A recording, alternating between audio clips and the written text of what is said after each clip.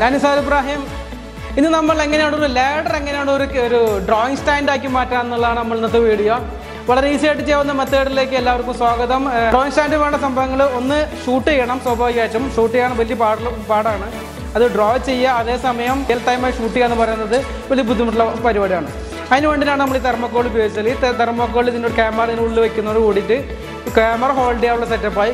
അതുപോലെ drawing sheet കൂടെ വയ്ക്കാം. നമുക്ക് ഡ്രോയിങ് ഷീറ്റിന് വേണ്ടിയിട്ട് നമ്മൾ ഹോൾഡ് ചെയ്യാനായിട്ട് ഒരു സെറ്റപ്പ് ഉണ്ടാക്കിയിട്ടുണ്ട്. അതാണ് ചെറിയൊരു പ്ലൈവുഡിൻ്റെ ഷീറ്റാണ്. അതിനടിയിൽ ഒരു ബ്ലോക്ക് ഉണ്ടാക്കിയിട്ട് അവിടെ വെച്ച് കഴിഞ്ഞാൽ ആൾ സെറ്റപ്പായിട്ട് അവിടെ ഇരുന്നോളും. ഓക്കെ, ഇതാണ് ഒരു സിമ്പിളായിട്ടുള്ള മെത്തേഡ്. ഒരു ക്യാമറ ഹോൾഡ് ചെയ്യാനുള്ള ഒരു സെറ്റപ്പ്, ഒരു ചെറിയ തെർമോക്കോൾ, ഒരു പ്ലൈവുഡിൻ്റെ ഷീറ്റ്, ഡ്രോയിങ് ഷീറ്റ്. ഇത്ര ആയിക്കഴിഞ്ഞാൽ നമ്മളുടെ ലാഡർ എങ്ങനെ ഒരു ഡ്രോയിങ് ഷീറ്റ് സ്റ്റാൻഡായി മാറുന്നതിൻ്റെ ഒരു കൺവേർഷൻ കംപ്ലീറ്റ് ആയി. നമുക്കിതിൻ്റെ സെറ്റപ്പ് ഒന്ന് ചെറുതായിട്ട് എങ്ങനെ ഉണ്ടാക്കിയിട്ട് നമുക്കൊന്ന് നോക്കാം. ഓക്കെ,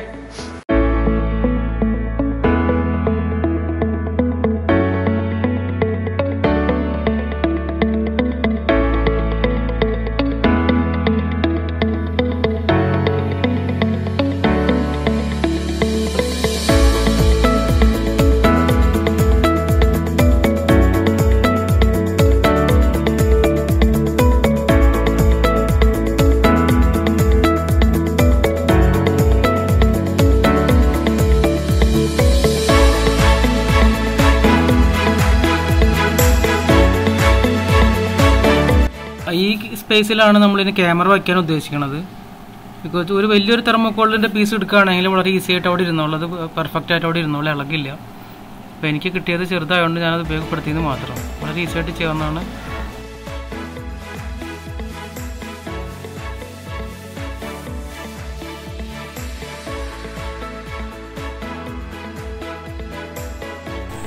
മിക്കവാറും ക്യാമറകളുടെ കൂടെ ഒരു ഫ്ലാപ്പ് ഉണ്ടാവും ഫ്ലാഷിന് വേണ്ടിയിട്ട്. ആ ഫ്ലാഷ് ഓപ്പൺ ആക്കി കഴിഞ്ഞാൽ തെർമോക്കോളുമ്പോൾ കുറച്ചും കൂടി ബലത്തിലാണ് ഇരുന്നോളും, ഇളകാതെ അവിടെ ഇരുന്നോളും. അപ്പോൾ ഫ്ലാപ്പ് ഉണ്ടെങ്കിൽ അത് ഓപ്പൺ ആക്കും കൂടി ചെയ്താൽ വളരെ ഈസി ആയിട്ട് വളരെ സ്റ്റഡി ആയിട്ട് അവിടെ ഇരുന്നോളും. ഇപ്പോൾ ഈ നന്നായിട്ട് ഇരുന്നിട്ടുണ്ട്. ഇപ്പോൾ നന്നായിട്ട് അമർത്തി വെച്ച് കഴിഞ്ഞാൽ ഓക്കെ.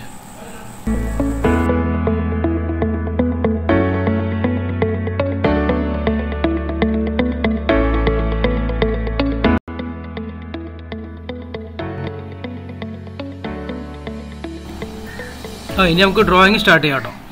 ഡ്രോയിങ് സ്റ്റാർട്ട് ചെയ്യാനായിട്ട് ഡ്രോയിങ് ഷീറ്റ് റെഡിയാണ്. അപ്പോൾ ഓൾറെഡി ഞാൻ ഡ്രോ ചെയ്ത ഒരു പീസ് അവിടെ ഇരിപ്പുണ്ട്. അപ്പോൾ പിന്നെ അത് കറക്റ്റ് അലൈൻ ചെയ്ത് വെച്ചിട്ടുണ്ട്. ഞാനത് ഫോക്കസ് കറക്റ്റ് ചെയ്തതിന് ജസ്റ്റ് ഫോക്കസിൽ എന്തെങ്കിലും കുറവുണ്ടെങ്കിൽ ഒന്ന് അഡ്ജസ്റ്റ് ചെയ്താൽ മാത്രം മതി. അതിൽ ലാഡറിൻ്റെ മുകളിൽ കയറി നിന്ന് കഴിഞ്ഞാൽ നമുക്കത് ചെയ്യാനും സാധിക്കും. സ്റ്റെപ്പുകളൊക്കെ അതിനുള്ളതാണ്. കയറാനുള്ള സാധാരണ ലാഡർ ഉപയോഗിക്കുന്ന സ്റ്റെപ്പുകൾ നമുക്ക് കയറി ചെയ്യണ പോലെ ഇവിടെയും അതുപോലെ സ്റ്റെപ്പ് കയറുക, അലൈൻ ചെയ്യുക, ഫോക്കസ് അഡ്ജസ്റ്റ് ചെയ്യുക. അങ്ങനെ നമ്മൾ ഇത്രയും ചെയ്തത് ഒരു ഡ്രോയിങ്ങിന് വേണ്ടിയാണ്. അപ്പോൾ ഡ്രോയിങ് വരുന്നതോടുകൂടി എല്ലാതും കംപ്ലീറ്റ് ആയി.